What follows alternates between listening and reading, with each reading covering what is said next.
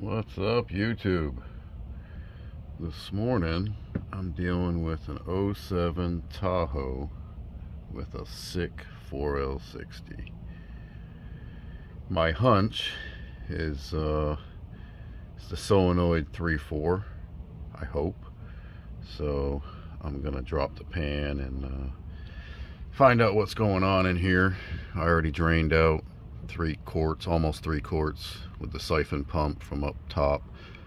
So I'm going to loosen the bolts here now and get my siphon pump down here and get as much as I can out of the pan so I can find out what's going on inside. Stay tuned.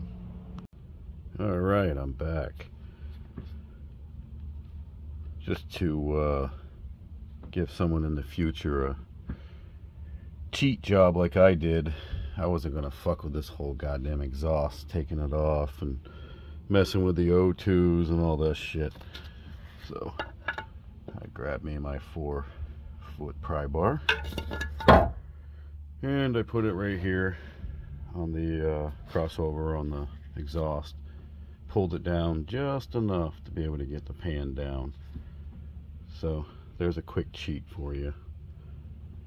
Now I got to pull this out and look in the pan and see how nasty it is. See if it's worth changing both solenoids or if I'm fucked and gotta go get a whole transmission. Stay tuned. Well, there's a little bit of shaving, but I mean, anybody who works on stuff should know that's normal. You know, there's no physical chunks, just a little bit of residue. Even on the magnet still looks really good.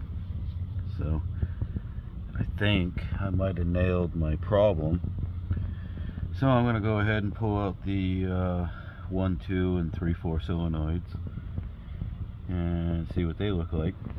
And if they don't look too bad, then I don't know. I'm just going to put the new ones in and throw some tranny fluid in and new filter, gasket, and a little bit of hope we find out.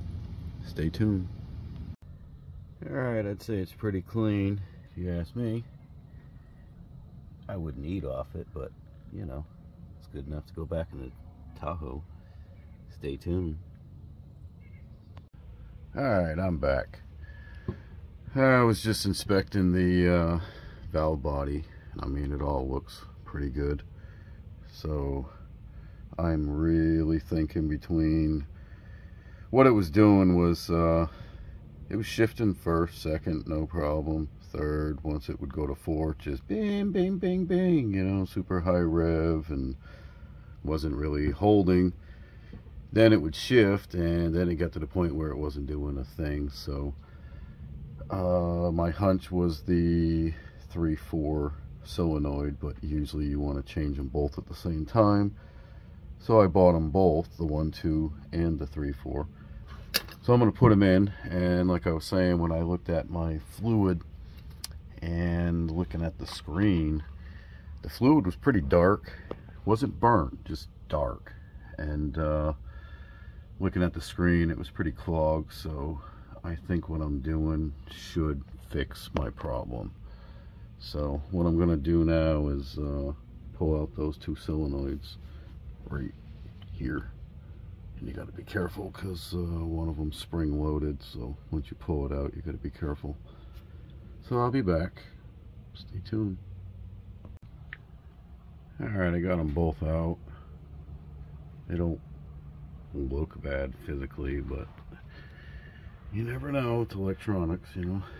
So stay tuned. I'll throw the new ones in, see what I can do from here. Alright, got them out. Didn't lose the springs. Usually they like to fly out at you and go, what the? You know, I'm not Jackie Chan, I'm not that quick.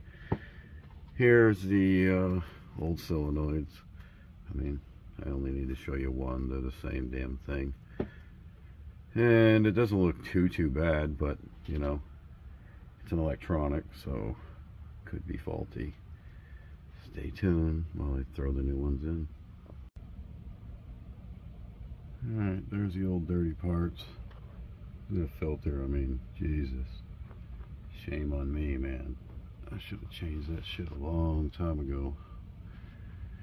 But besides the point, neither here nor there. I am under here. Yeah, not trying to rhyme, but solenoids are in, filters in, pan is clean, gasket's on. So all I gotta do now is pop the damn pan back on, fight with this lovely crossover here, and get the pan back on. Jeez, wish I had 3 arms, you know. But anyway, I'll get it back on there, and stay tuned. I'll show you from there.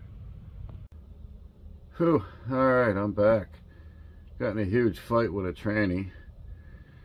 Trans pan, that is. But, guess who won? Me. Yeah, I got it all on, all torqued and whatnot, so ready to go. Just got to throw some fluid in and pray, pray, pray.